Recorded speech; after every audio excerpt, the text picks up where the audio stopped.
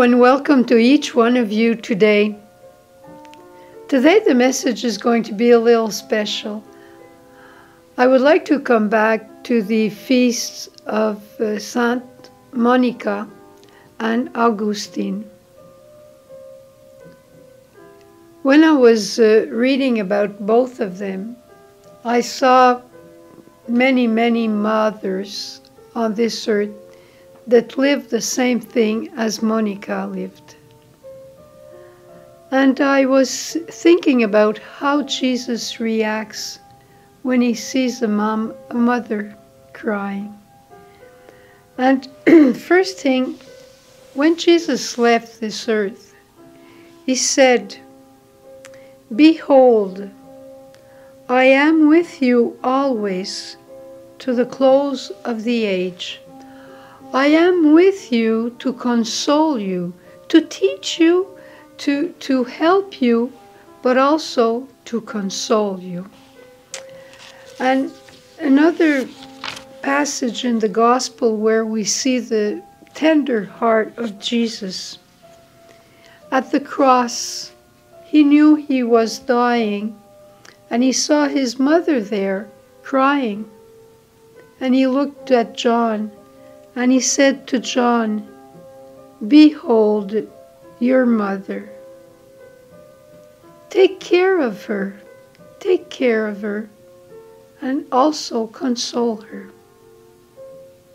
And this brings us back to the Gospel that we had, the reading we had on the feast day of Santa Monica, when Jesus rises a widow's son at Naim.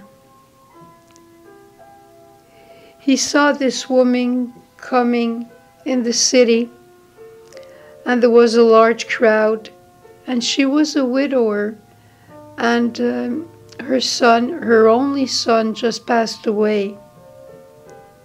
So naturally, she was crying. And Jesus looked at her with compassion, and he said to her, "Do not weep. Do not weep." And at the same time, he stopped everybody and he said, "Young man, I say to you, arise."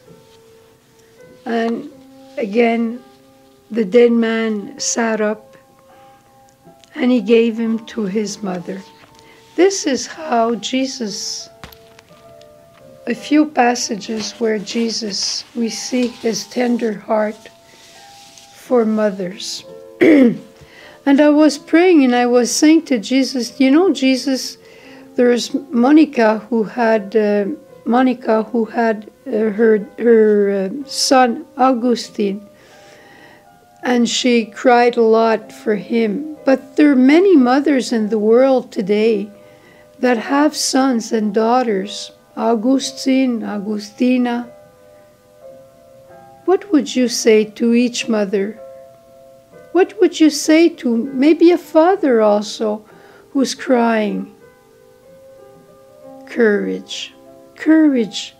I see your tears, and I want to cry with you. Come to me. Don't cry alone. Come to me. Don't stay alone. I will console you.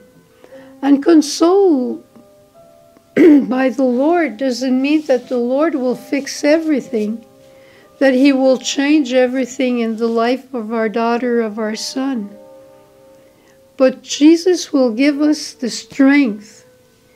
He will give us a new strength to carry this burden that's so heavy.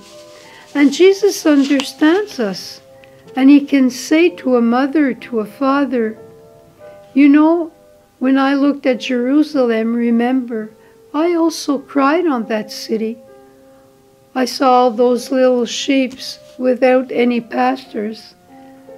And I saw also all the shepherds that weren't looking after the sheep. And I saw all these people that I had helped and who were forgetting their Father in heaven. I cried very much. So your tears, with my tears, are the victory over death. And when Jesus looks at our Augustine or Augustina, he tells us again, you know, your child is searching. Your child is weak. He's trying. He falls. He tries to get back again on his feet, but he falls again. He's not bad. She's not bad. But they're so weak. And one thing that could help you very much is your rosary. You know, a rosary, if you saw a little bit of movies about cowboys, if you're my age, what does this look like? A lasso. You can say your rosary, hoping to reach your child.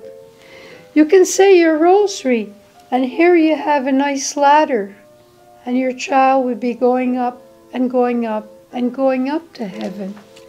Don't be afraid. Don't be afraid. And to finish today, I'd just like to tell you a little story of your child, when your child will be getting to heaven. Maybe St. Peter will read his big book, as we say, and say, I'm not sure if you can come in, Augustine. I'm not sure, Augustina, if you can come in. No, I don't think so. And then next morning, St. Peter goes to see Jesus and says to Jesus, what is Augustine doing in heaven? What is Augustina doing in heaven? And Jesus just looks at Peter and says, well, Peter, I know you closed the door, but at midnight, my mother opens all the windows. So they came in with the help of Mary. I can't say anything against that. So, courage. Jesus wants to console you, and I hope he will, and I hope he's doing it now. And just stay faithful to your rosary, and we'll see at the end what Mary has done for your child. You'll be together with him in heaven.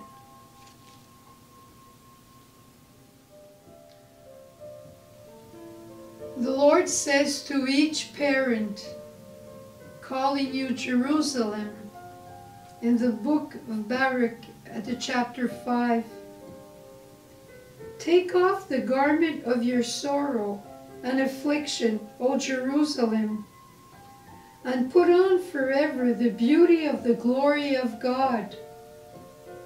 Arise, O Jerusalem, stand upon the height, and look towards the east, and see your children gathered from the west and the east at the word of the Holy One, rejoicing that God has remembered them.